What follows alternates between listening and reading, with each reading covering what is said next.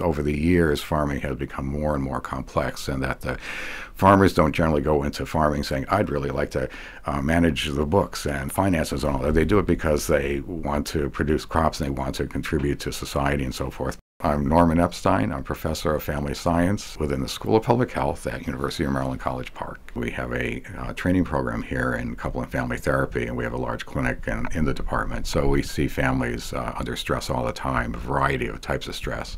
People individually show stress in a number of ways, and sometimes they don't even realize what's going on. That there's also often what's called a pileup of stress, that any one thing is somewhat stressful, but you sort of take it in stride, but then another thing happens, and another thing happens, and finally it's like a last straw thing. That all of a sudden the person feels, they have sort of a blow up. At the individual level, some of the symptoms of stress that we see are depression, anxiety, actually anger and irritability, helping them step back and see, no wonder this is happening, and it's taking a toll not just on you as an individual, but on your family.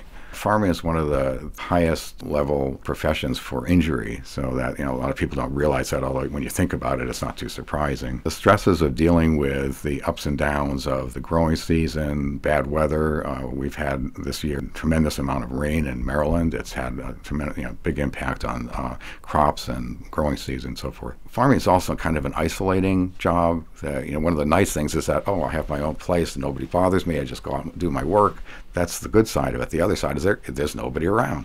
And if you're upset, who do you talk to? A lot of farmers are kind of independent people and take pride in that. And asking for help and accepting help can be a real challenge. So sometimes we have to talk through that. What gets in the way of being able to say, yeah, I could use some help. Because it's interesting, people often have double standards when you talk to them.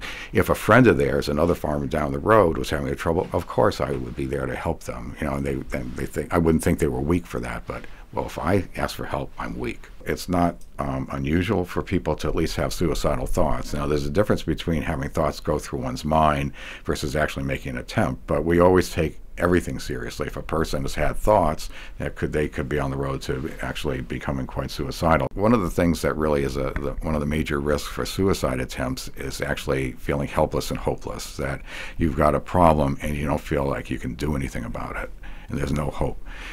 So that's where we often have to intervene and help the person start to see a light at the end of the tunnel, that even though things are bad right now, there are some steps you can take, starting sometimes with small steps that can get some of the stresses off the pile. Not being afraid to ask questions. I think a lot of times people feel like they're butting in. A lot of people, including our family therapists in our program, sometimes are a little uneasy about asking somebody if they've had thoughts of harming themselves, because it's a very touchy subject. It's kind of taboo. But if you break through the taboo and you ask the person, then they're usually not offended. They actually are relieved that somebody noticed and somebody cares. So we highly recommend doing that. Cooperative Extension, we have people in our department who are part of Cooperative Extension. They have a whole bunch of online links to resources for farm families for dealing with stress, coping with stress. There are lots of those that are available.